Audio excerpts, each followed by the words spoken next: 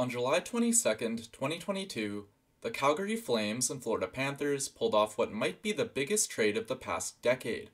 The Florida Panthers acquired Matthew Tkachuk and a conditional fourth-round pick.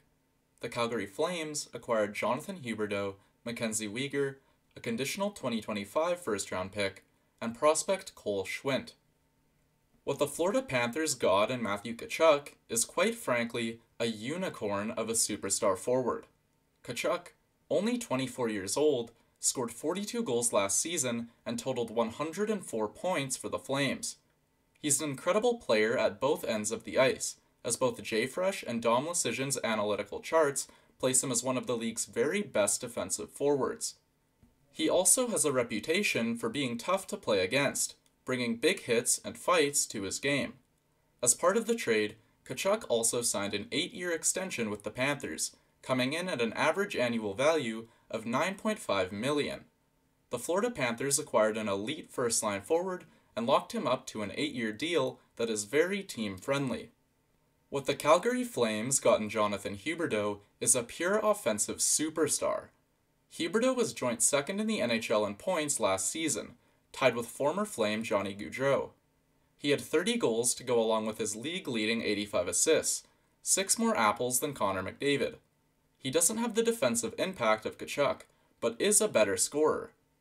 Huberdeau should take Gaudreau's place on the team's top line, playing alongside Elias Lindholm, who is more than capable of handling much of the defensive responsibilities. In MacKenzie Weegar, the Flames get a top-pair defenseman who is excellent at both ends of the ice. Weegar played on the left side of Florida's top pair with Ekblad, and was arguably the better player of the two last season. He had a career-best 8 goals last year, and a career-best 44 points. Huberdeau and Weegar's contracts both expire in the 2022-23 off-season. Both Huberdeau and Weegar have yet to sign extensions that guarantee their futures as members of the Flames, but it is worth noting that Huberdeau had a modified no-trade clause prior to the deal.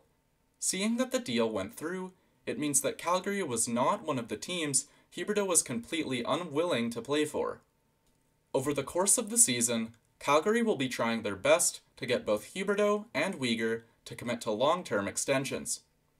Forward Cole Schwindt is a 21-year-old center who put up 40 points in 72 games last season in the AHL. He's a decent prospect that could crack Calgary's bottom 6 next season. The 2025 first-round pick provides additional value for Calgary, but it is top 10 protected and 3 drafts away.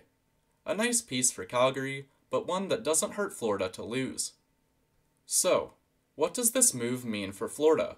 Well, presumably, Florida thought that Huberdeau and Weegar would not be willing to re-sign with them, or that they would, but the cost would be too high. In acquiring Tkachuk, the Panthers pair one of the league's best two-way wingers in Tkachuk with one of the league's best two-way centers in Barkov. Tkachuk is locked into a great deal through 2030, which will take him into his early 30s. Bill Zito, Panthers GM, supposedly views Tkachuk as a generational talent, and through that lens, the move makes more sense from Florida's perspective. Florida believes that they have added more high-end talent in this move, and that Tkachuk will be the guy to help push them over the hump. What does this mean for Calgary? There was speculation that Calgary would be forced into a rebuild after losing both Tkachuk and Gaudreau. At this point, we can say that's clearly not the case.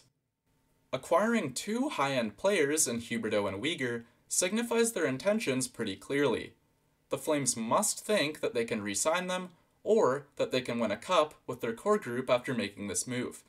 Calgary believes that, in making this move, they have compensated for the losses of Tkachuk and Gaudreau and emerged from this offseason as still one of the top contenders in the West.